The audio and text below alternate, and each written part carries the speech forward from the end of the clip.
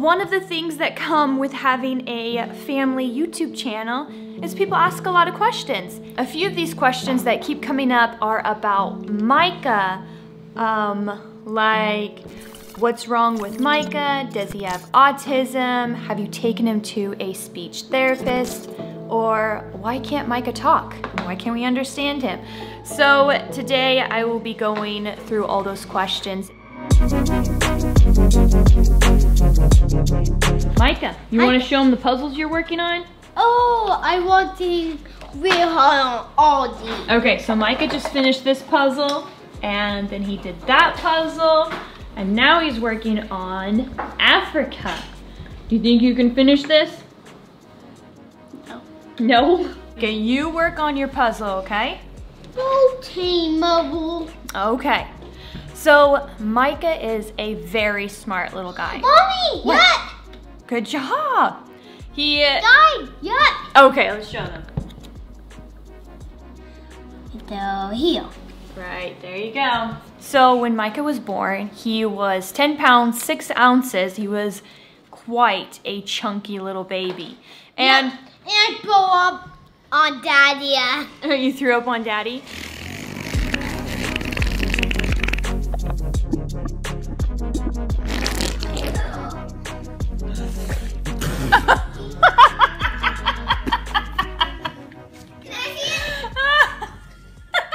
And then when he was like 3 months, he was already weighing 20 pounds. So he was a pretty chunky baby. You would think that would slow him down with his motor skills, but instead he was actually pretty advanced. He was crawling at 5 months, and at 7 months he was walking with those assisted walkers that they just hold on to and balance.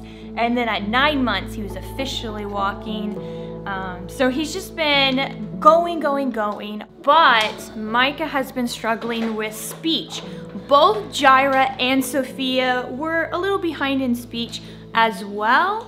But by the time they reached Micah's age, which is 5, they had already picked up on learning and they could speak just fine, no longer worried about that. So I've heard that boys can be a little behind with speech, and so I wasn't really concerned that Micah has been a little slow with that because I figured he would just grow out of it. I've seen his frustration and struggle with others not being able to understand him. Normally, if he asks a question and someone has to ask him to repeat it because they don't understand what he's saying, if he has to repeat it too many times, he'll normally drop the subject and he's just giving up on trying to explain himself. Get the pay how about pottery be? I don't know that one. Get the pay how about pottery be? Get the pay how about pottery be? Sorry, I'm not sure. Get the pay how about pottery be? I can't find the song Have I Can't Party. Get the pay how about pottery be? I'm not sure. Get the pay how about pottery be? How Bad Can I Be by Ed Helms, featuring the Lorax Singers on Amazon Music. My sister-in-law, who is a speech therapist, highly recommend that we get Micah seen and checked out. So the charter school that we are with offers speech therapy as part of the school, and that we have access to that. So we thought we could just try it out. So I was told that the process to get Micah signed up might get a little overwhelming and intense just because there's a lot of paperwork, a lot of teachers we have to meet with, but they said definitely do it and give it a try. So we got Micah signed up and we started the process. Micah went through a medical assessment, which they check for his hearing, his vision, because that can also have an effect, and they checked his mouth for any restrictions. He passed all those tests just fine, so no concerns there. They also asked me a lot of questions about when he was born, all the way up to now at 5 years old, just asking if there are any mental or physical disabilities that could be added to the report to help evaluate Micah as much as possible, because they don't want to leave anything out. It was pretty intense. There was a lot of stuff. It was just like everything. What does he like to do? What are some things that he does that's not normal, or things that he loves or doesn't like? How is he with people? How is he with his family? It's just a lot to go through. And then the next thing, we had to do a couple Zoom meetings with some speech therapists that would assess him by seeing him and seeing how he reacts or interacts with things they talk to him about. They would show him pictures, ask him to do different exercises. So after all these tests, they diagnosed him with having a disability in the area of articulation and phonology, if I said that right. And it's not something he can grow out of. And that at first is what we thought. They said it's not just, having trouble with R's or S's like a lot of kids do and they grow out of it.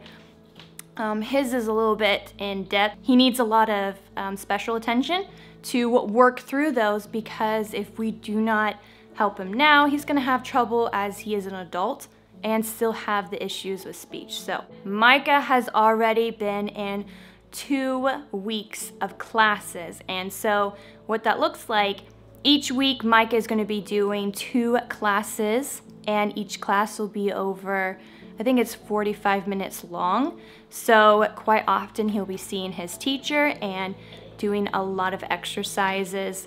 So that's been going good so far. It's not too much. There's times where he's just like, I'm so tired, I'm done, which is understandable. It's hard for a kid to sit at the computer and listen to a teacher, but the teacher's been extremely amazing with Micah and adapts with him to help him still feel excited about doing these Zoom calls. That being said, I have heard a couple of his little conversations he has, and it's just funny listening to him talk and say just the stuff that Micah says. He's just pretty interesting and hilarious. All right, good job. And magic. Now it's bad. It is? Yeah. Mommy day. Okay. So to answer those questions, if Micah has any sort of disabilities, that is the only concern his speech therapists have said that he needs to work on. Everything else is that of a normal 5-year-old. We were given some exercise to do with Micah as we were at home, and he can do during the week. We have these. This is called Fix the Silly Sentence. So Micah, you wanna show him how you do this one? It says the bone is ringing. Is that right? No, a bone ringing or a bone. Good job! Also, his teacher has asked that he work on all of his F words, which are every word that's like fox, funny. He did get the F sound in phone. That's something we've been working with him a lot lately, because he couldn't have the phone unless he could pronounce it, so he learned that one pretty quick. It's so surprising how simple things like this is really registering to him, and it's helping him so much already. So I am very excited about this whole process. This is the very beginning, and I can't wait to see him improve and see his confidence improve more and more as we continue this. So this is going to be a very long process. This is what we're going to be doing for a full year. And at the end of the year, we're going to come back with all the teachers, and we're going to talk about where Micah started, where he is now, what we need to do for the next year. So Micah, what's your favorite part about speech class so far? Game. Games? Okay, so they have where Micah will do some of the work, and then they'll do a game with him and then work on words. So it's a little bit of, a little bit of work and then play, work and play. This is very new for us. If you guys have any recommendations or know of things that have helped with speech therapy, please let me know in the comments, and I'd love to hear what you guys have to say, even to keep Micah, you know, occupied sitting there. I've seen some people where they put their computer on the table with the Zoom call, and then their kid is propped up on a bike, but their back wheel is lifted up, so they just pedal, pedal, pedal as they're on the Zoom call, so it kind of keeps them occupied, but they're still listening. I don't know if that'll work for Micah, because I think he might just get distracted with that. We're gonna keep updating on the whole process as Micah is going through this. Are you working on your puzzles, Micah? Katayagan po may ayuwa dampi yung domay. Okay, guys? All right.